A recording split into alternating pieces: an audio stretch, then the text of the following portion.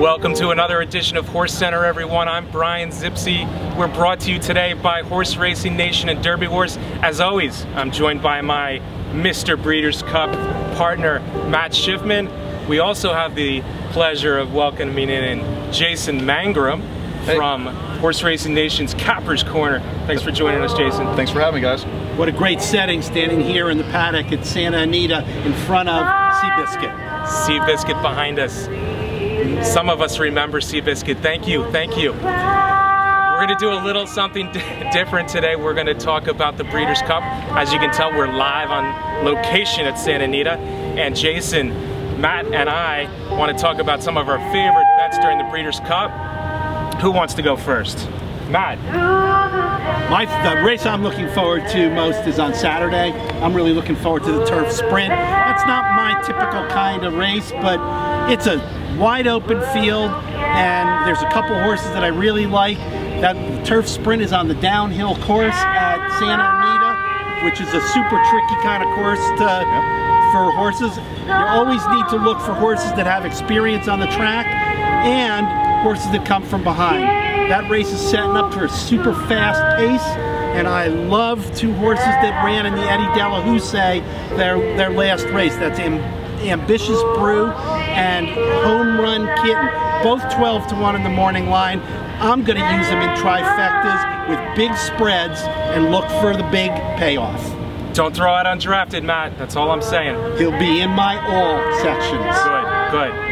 Jasen, you have something for us on Friday? Well, I really like the pick 4 on Friday, but if I had to pick one race, I actually kind of like Stanwick to hit the board in trifectas or superfectas on the bottom. Stanwick in the distaff. Yeah, in the distaff, excuse me, at 20-1 in the morning line. I really think that she can inflate the exotic paths. Not many of you know this, but Jasen's nickname is Jasen Bottoms. He specializes in getting that long shot to finish second, third, or fourth in the trifectas and superfectas. So if he says Stanwick at 20-1, you might want to think about throwing him into the bottom of your supers. I'm going to get us started with the first race of the Breeders' Cup, the Juvenile Turf. And I'm Euro-centric. Unfortunately, I'm looking at the Euros. They've won 3 straight Breeders' Cup Juvenile Turfs, and I think they're going to have good success tomorrow to start the late pick 4, the all Breeders' Cup pick 4. I'm looking at 3 horses. The horse I actually like the best, probably have to be a little bit closer to the pace, is Commemorative. He's run a series of good miles in Europe.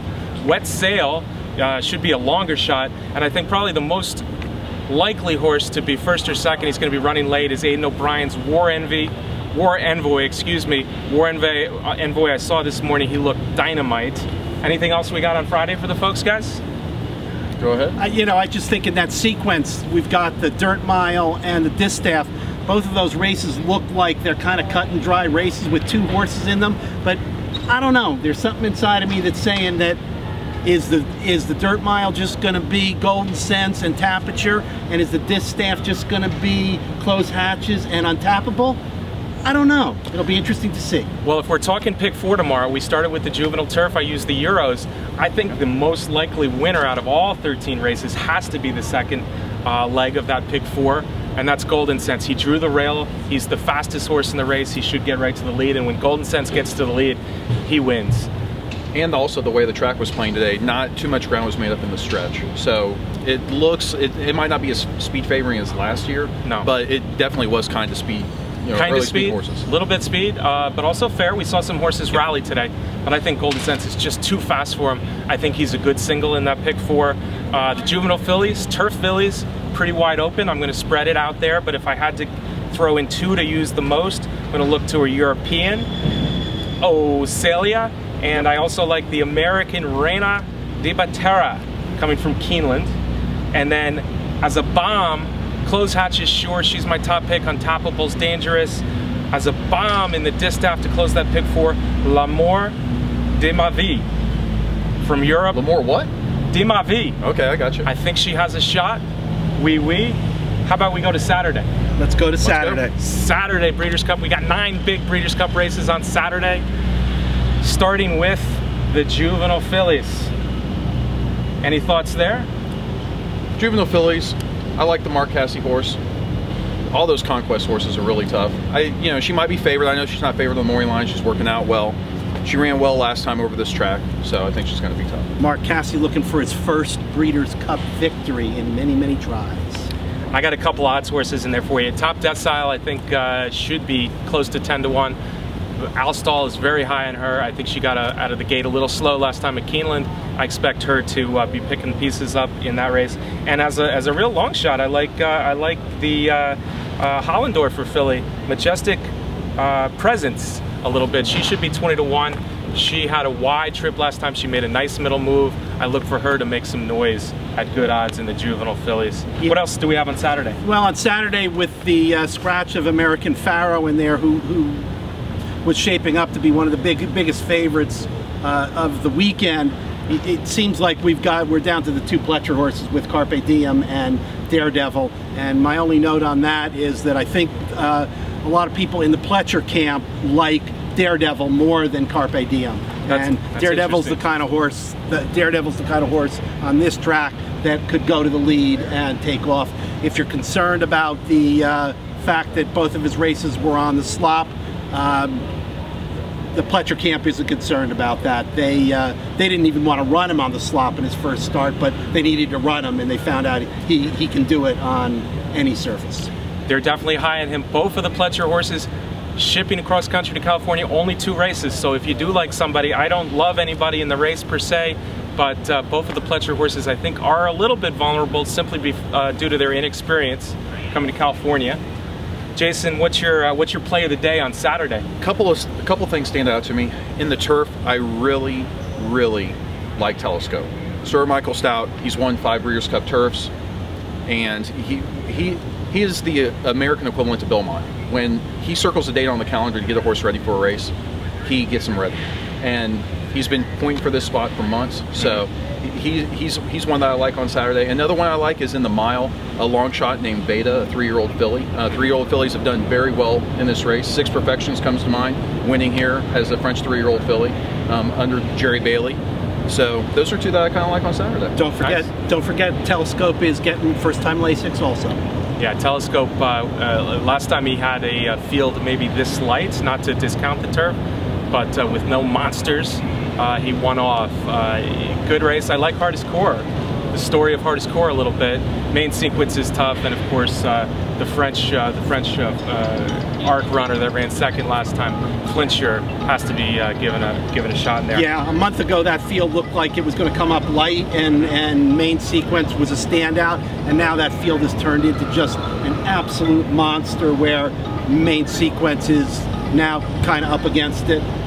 Well, let's not forget though that last year's champion Magician scratched earlier this week, so Main Sequence's task might have got a little easier, but it's still a very deep field. Yep. I think the top 4 are tough in there. What else we got Saturday? I guess it's time to give my best bet of the whole Breeders' Cup. I'm thinking she's going to be about the 3rd choice, and I'm looking at the Filly and Mare Sprint. I like the winner of the TCA at Keeneland. Her name is Lee Court. She ran off in just effortless fashion. She stalked the lead of Stonetastic. I think the same scenario might play out. Stonetastic could be even tougher with less early speed, but Leah Court at 7 furlongs I love. I think all of the other favorites, Artemis Agritera, Sweet Reason, and Judy the Beauty, all have a little bit to say, maybe not this time. I love Leah Court. If we can get 4-1 on her, I'm going to be going to the windows with both fists. Best bet? Anybody? Saturday? I just mentioned them. Telescope in the turf. Telescope in the turf? I gave you my turf sprint play. That's my big play for the weekend. That's your big one. Okay, I think we have to talk about one more race on Saturday, and that is, of course, the richest race in America, the Breeders' Cup Classic.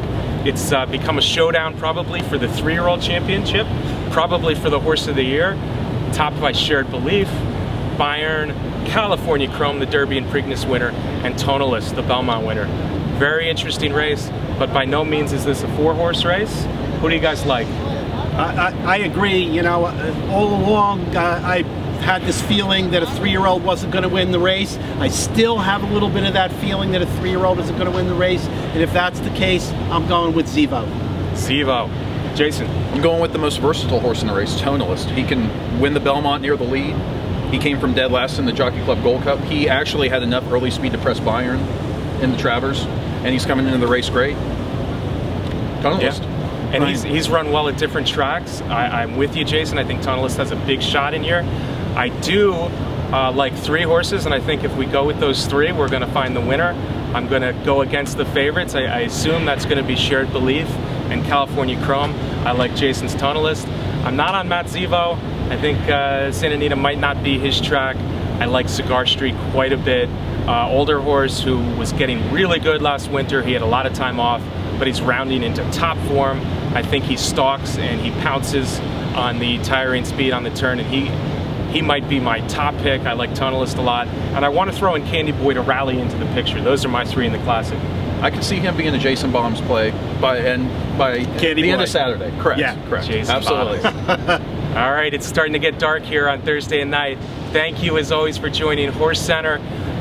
You can follow us on Twitter. Horse Racing Nation is HR_Nation. Follow Derby Wars on Twitter. Thanks for being here.